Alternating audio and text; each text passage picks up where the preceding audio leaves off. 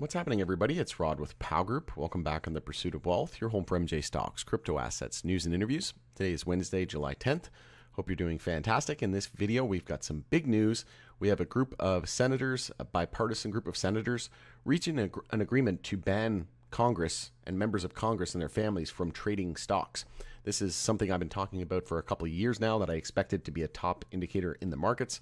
And a monkey could tell you that this shouldn't be allowed. And this is Nancy Pelosi's worst nightmare. As you can see, she's pretty angry here on the thumbnail. But before we get to it, make sure to smash the like. It helps support me in the channel. It doesn't cost you anything. If you're new, you can subscribe. Tick the bell, all that good stuff. You'll be notified on any future videos or when I go live. As always, this is not financial advice, and you should never buy or sell anything based on anything that I say or write. You can also follow us over on X, formerly Twitter. The handle for that is @GroupPow. I'm going to be using that as my platform of choice going forward. Before we get started, I want to thank our sponsor of today's video, and that's BitGet. BitGet is a leading crypto exchange with over 25 million users and 10 billion in USDT in daily trading volume. BitGet also offers a variety of trading options and has the largest crypto copy trading platform. BitGet also has great transparency with industry-leading proof of reserve ratios. If you'd like to learn more, please visit the link in the description. You can earn sign-up bonuses by using our link, and it also helps the channel out. This is a paid promotion and collaboration with BitGet. If you recall, there was an article here from February 18th, 2022, when the Federal Reserve approved the rules banning its officials from trading stocks, bonds, and also crypto. So a lot of people were saying, well, they've been talking about banning Congress and members of Congress from and these lawmakers from owning stocks and whatnot for decades and for years. Well, the difference is this time the Federal Reserve was banned from owning stocks. And when did they ban themselves? Well, it was in 2021, right? The end of 2022, when the stock market was at all-time highs, and then we saw like an 70-80% correction on a lot of individual stocks. So they don't ban themselves at the all-time low, right? Because they're crooks, right? These people should be behind bars. And like I said, Nancy Pelosi worth hundreds of millions of dollars on just a couple $100,000 salary working in Congress doesn't make any sense, right? Obviously, she's the biggest insider trader of all time. And I've got a couple of videos that I've already shared on the channel, which I'll bring up here in just a moment. But this gave me that much more confidence that we were going to see this happen, right? The fact that the Federal Reserve banned themselves meant this time was different. And we're starting to see more and more information come to light and more probability that this is going to happen. But this was the article from today. So you can see here, published July 10th, 2024. Senators strike bipartisan deal for a ban on stock trading by members of Congress. A bipartisan group of senators reached a new agreement on legislation that would ban members of Congress from trading stocks. The deal would forbid members of Congress, their spouses, and dependent children, as well as the president and vice president, from purchasing and selling stocks while in office. But they're just figuring out this now, that this is probably a good idea. I don't know. My daughter's like just over 5 months old. I'm pretty sure she could figure this out. The proposal is the latest chapter in a years-long saga to limit lawmakers' ability to play the stock market. Ethics experts say that legislators' access to that kind of information they receive, which is insider information, gives them the potential of having an unfair advantage to the investing public. Okay, so these people are finally starting to reach the monkey IQ level, and they're starting to put together that, oh, this might be a problem. So just absolute ludicrous. Also, there was some news out today that I came across. It was July 9th. So I came across this today. Pro-XRP lawyer John E. Deaton, he's running for the Senate. He's looking to replace corrupt Senator Elizabeth Warren, trying to displace her. So I highly encourage you to go to johndeatonforsenate.com. If you can donate to his cause, we got to get her out of there. She's corrupt. She's bought and paid for. She works for the banks, and she's absolutely a terrible human. So she has to go. And just look at how awesome this guy is. Like, just look at the character behind this guy. So he's talking about what he would do.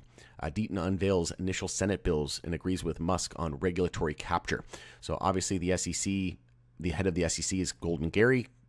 That stands for Gary Gensler. He's the head of the SEC. He used to work for Goldman Sachs. That's why they call him Goldman Gary. So literally these Wall Street banks, right? He's now the head of the SEC regulating this. And he's just an absolute corrupt, terrible scumbag.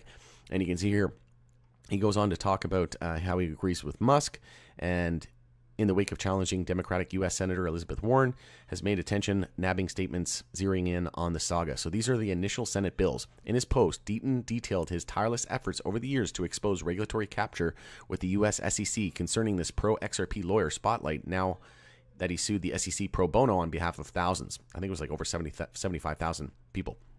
This encompasses legal battles with Ripple Labs, aka the XRP lawsuit, Coinbase, and others. So since January 1st, 2021, Deaton's legal tussle to ensure ethical regulatory efficiency has not aided him in achieving even a dime. Nonetheless, Deaton stated his first Senate bill will be for congressional term limits, so saying how long you can serve essentially in Congress, which is, again, there should definitely be a limit on it. Like, you shouldn't be able to be a lifelong career politician. It doesn't make any sense, right? You're not there to earn money and a career. You're there to help the country and work for the people, right? Further, a second bill would impose a 3 to 5 year statutory bar preventing regulators, including lawyers, from working in the same industry they were in, just in charge of regulating, will also be imposed. In context, one working as the FDA chairman won't be able to sit on the board of Pfizer. Just common sense ain't so common these days, is it? So we need to get Deaton in there. We need to replace corrupt Senator Warren, and we need to go back to pro common sense. These people are just corrupt. They're bought and paid for. They're power hungry. They're just after the dollar signs. They're not here for the people. They're here for the money, and they just want to get this insider information at the highest level. And we really need to reach out to our senators, vote for John Deaton, reach out to your senators, reach out to your representatives in your area, and let them know that we want this to happen. This should not be allowed. Like I said, a monkey could figure this out, that they should not be able to own stocks. And again, I posted a video on this not too long ago. It was a short video. And then I also that was, I believe he was a Democrat. But this one was a Republican, and he's actually a Republican nominee. And I'll just get his name here real quickly here for you. See if I can pull it up. Yeah, so it was on Kitco News. I can't remember his name. There we go. Bernie Moreno, and he's Ohio Senate nominee. And he says that he sold his business because he was running for Senate. And he sold all of his stocks, all of his crypto, and he said he sold his business, which was his baby. And he said that that's a conflict of interest. He doesn't believe in that, right? So if you haven't seen that video, go check it out. It's on my, just go to my YouTube channel. You can search another one, ban Congress, this time a Republican, or just search, just go to the video section and scroll down. You'll see it. It's not too far down. But let me play this quick short video again, just in case anybody had missed it.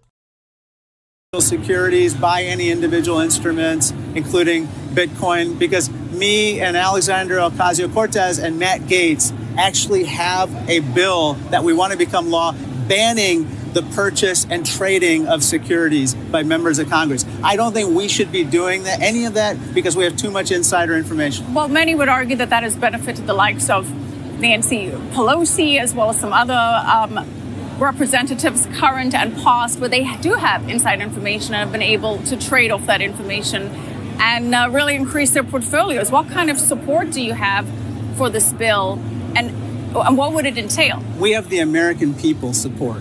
The vast majority of Americans, Republicans, Democrats, and Independents, support my bill, so I'm going to push very hard. Well, you got Matt Gaetz and AOC. Right. So clearly some unusual bipartisanship on that front. Don't trade any individual security.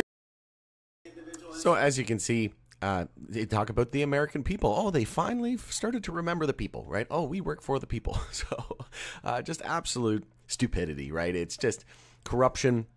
Nancy Pelosi's worst nightmare, but, you know, I'm sure she'll sleep well at night knowing that she's worth hundreds of millions of dollars. Nancy Pelosi net worth. Let's just do a quick search as well.